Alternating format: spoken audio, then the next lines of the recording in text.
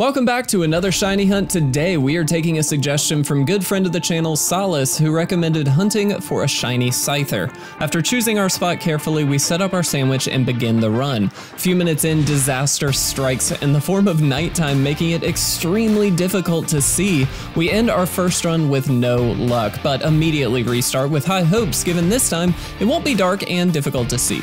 Thankfully, it doesn't take long before our luck pays off and we find our shiny Scyther, making this run a success. As an added bonus, since we had 20 or so minutes left, I run down to area 0 to hunt for a Venomoth as well. We managed to snag one of these blue boys, making this hunt a double win. Thanks so much, Solis, for the suggestion, and if anyone happens to have another one, please feel free to let me know in the comments below.